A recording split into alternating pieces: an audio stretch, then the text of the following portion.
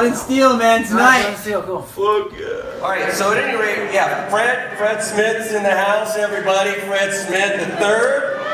Hey, you're right here. All the way out from Beantown. Actually, not Beantown, but yeah, he works in Beantown, but he lives in another place. I'm not going to tell you because I don't want you bugging him. Thanks so much, everyone, for coming here. It's a great crowd. Well, our film, Blood and Steel, if you're unfamiliar, is a film about a place, a storied place on the East Coast, a ramp, if you would. And back in the day, the backyard scene was where it was at. No skate parks. There were skate parks and then there weren't. So watch the film and get educated. But aside from that, the lineup that we have here and that is showing up is incredibly impressive, and I'm just very proud to have you all here. Stunned. Yeah, I can't thank you enough. Dave Tobin, shoulder surgery yesterday in Portland, and here he is today. He's ready. He said he was ready to skate. So without further ado, I present to you our latest opus, Blood and Steel, Cedar Crest Country Club. Yeah.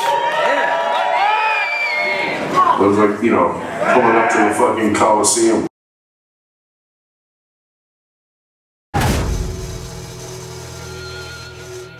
I had heard of Cedar Crest, and it was pretty legendary at that point. Like, we know it's Cedar Crest, wherever that is, you know. The first time I ever saw Cedar Crest was in photos, and it was of people blasting huge airs, and I thought that ramp looks really good. You know, because people weren't going that high regardless. Even the best guys weren't going that high. To me, it was so in the middle of nowhere and such this temple type of thing. Take a couple runs and it just changes everything. Bam. Cedar Crest was a bubble. I mean, it was such a variety of people, and it was awesome.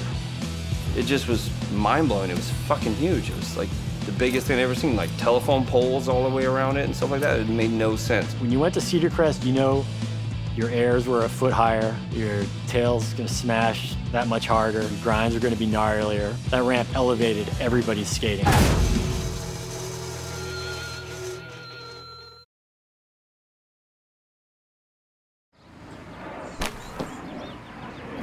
We went through years of battling with cops and communities. No one understood what we were doing. Skateboarding was completely unknown. We dreamed and we stuck it out. Finally, we built a home, Cedar Crest. But it wasn't just about the skating, it was about the lifestyle. From punk to metal to stoners to hippies, we were all one big fucked up family.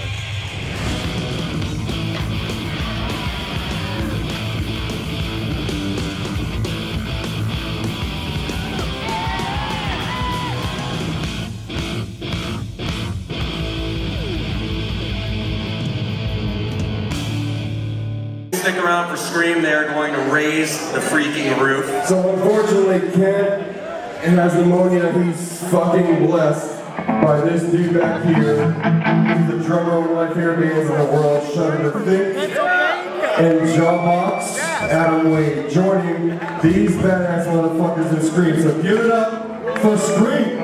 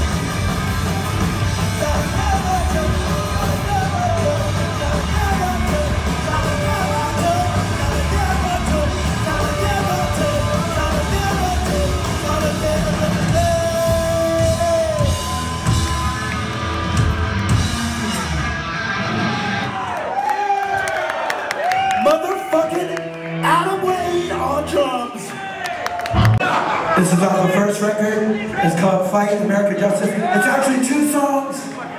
We put together a little trickery, production trickery. Ian MacKaye. Trickery. He put 2 songs together. Trickery. Some kind of convoluted.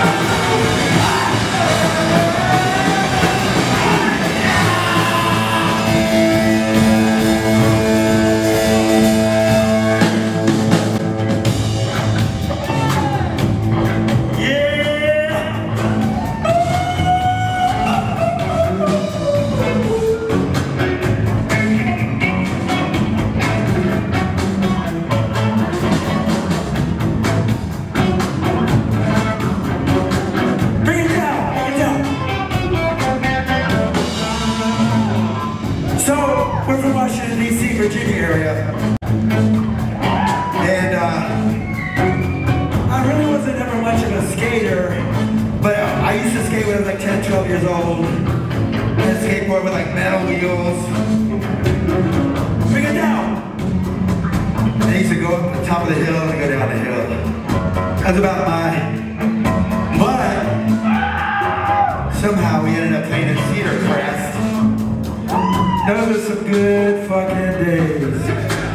DC, Virginia, Maryland, DMV. Oh!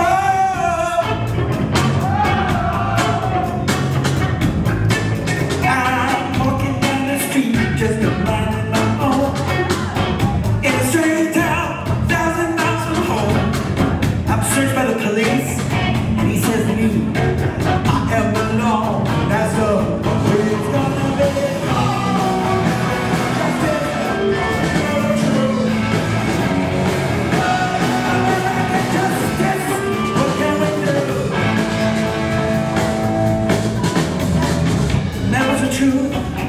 They'll put you in